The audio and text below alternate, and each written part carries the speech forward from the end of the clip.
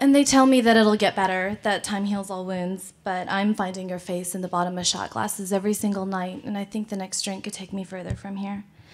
And your parents call to check on me, and my counselor writes dates on business cards, but I'm tasting your lips on strangers' cigarettes, and I think the next inhale could bring me closer to you.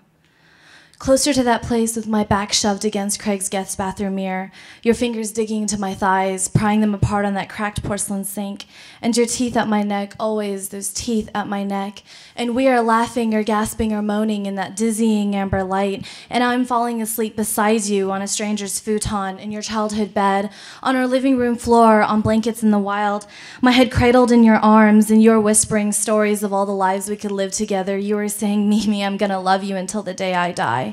And then I am clutching you from behind while you are sweating, shaking, coming down hard. And I'm wiping the tears from your face while you grind your teeth and beg me eloquently for just one more fix to get you through the night. And then we are driving thousands of miles cross-country in your dirty gray Jeep,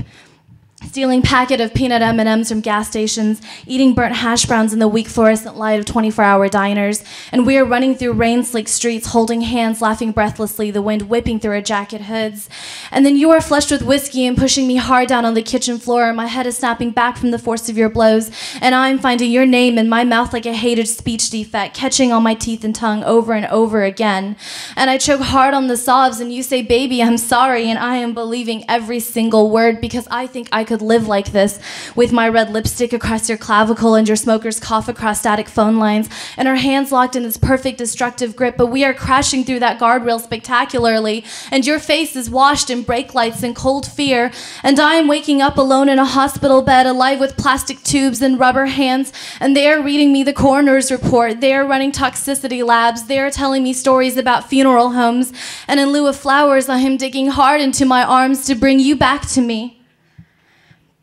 And I think that I will find myself running back to your grave over and over again every single night, feet pounding on slick grass and carbonized corpses. I will find you beneath layers of dirt and sediment. I will find you and bring you back to me with every clawing handful digging deeper and deeper down until my fingers brush your bones again. And then I am waking up alone on my bathroom floor, naked and shivering against that full-length mirror, staring wide-eyed at these pale legs covered in bruises, realizing I never knew what my body looked like before you shaped it with your hands and mouth.